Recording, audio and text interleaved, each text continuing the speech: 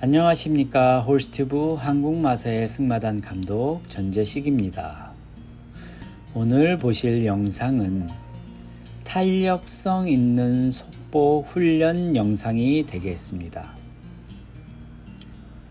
탄력성 있는 속보 훈련이 어느 정도는 되어 있기 때문에 조금만 더 완성도가 높아지면 어느 누가 낭산이를 기승한다고 하더라도 낭산이는 어렵지 않게 탄력성 있는 속보를 할 수 있을 것입니다. 그러나 아직까지 여러 가지 이제적 운동이나 하프패스 등은 많은 훈련 시간이 필요하며 규칙적인 움직임 또한 완성도가 그리 높지 않습니다. 많은 훈련 시간이 필요하겠죠. 파사지 피아페도 마찬가지인데요. 아직은 초보 단계이고요. 더 많은 시간 훈련을 한다면 완성도가 훨씬 높아지리라 생각됩니다. 보통 그랑프리 종목은 7세가 넘어야 출전이 가능할 정도로 오랜 시간이 필요한데요.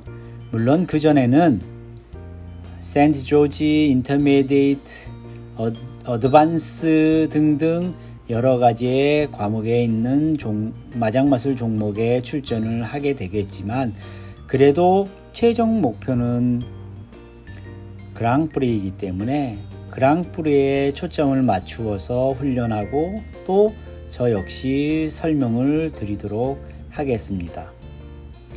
자, 일단 말이 탄력성 있는 속보를 하게 되면 안장 위에 있는 기승자는 아주 편안함을 느끼는데요. 마치 말과 밀착되어 있는 기분이 들 정도로 아주 기분이 좋아집니다. 일반 속보할 때는 안장 위에 있는 기승자가 말의 움직임에 따라 상하로 탕탕탕탕 튀기면서 밸런스도 많이 깨지고 또 힘들고 그렇게 좌속보의 느낌인데요. 일단 탄력성 있는 속보를 시작하게 되면은 그런 느낌이 완전히 사라집니다. 그리고 말과 밀착되어서 움직이는 듯한 그런 느낌이 듭니다. 탄력성 있는 속보를 하기 위해서 여러 가지 훈련을 접목시켜야 하고 기승자의 기승 능력은 말할 것도 없이 많은 경험이 있어야 하고요. 그랑프리를 할 수 있는 말에게 여러 가지 기술을 배우는 것이 바람직하지만 이도 여건상 여의치 않습니다. 하지만 희망을 놓지 마시고 아쉬운 대로 유튜브에 떠돌아다니는 영상을 보면서 도전해 본다면 언젠가는 하나하나 성공해 나아가리라 생각합니다. 자, 지금 영상에서 보시는 바와 같이 굉장히 좋은 모습 보여주는데요.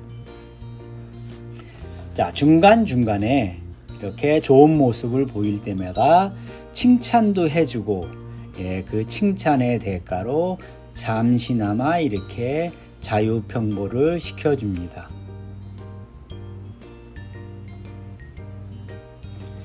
다시 훈련은 계속될 것이고요.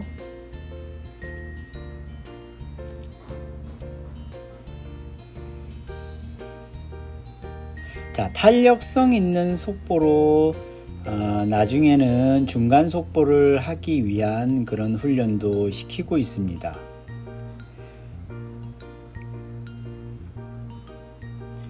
네, 지금 바로 약간 더 활발하게 중간 속보를 시키려고 하는 그런 움직임을 보이고 있고요.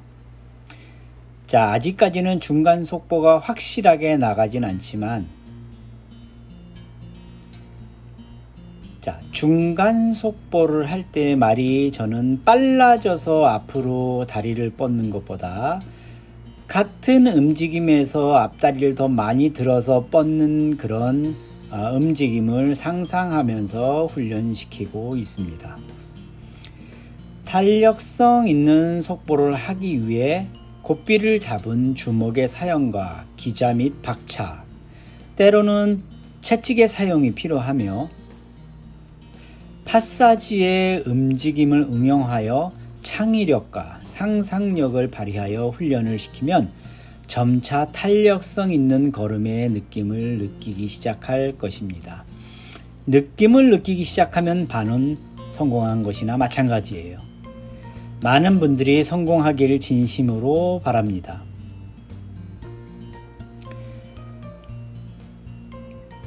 자, 지금도 중간 속보 훈련을 하고 있는데요. 점차 좋은 모습 나오고 있습니다. 탄력성 있는 속보 움직임을 유지하면서 다시 롱사이드, 가장 긴 제적에서 다시 중간 속보를 해봅니다. 훨씬 좋은 모습이죠? 자, 여러분도 해보시고요. 대한민국 말산업의 마지막을 장식하는 큰 힘으로 남을 것입니다. 우리의 기술이요. 다음 영상에서 뵙겠습니다. 감사합니다.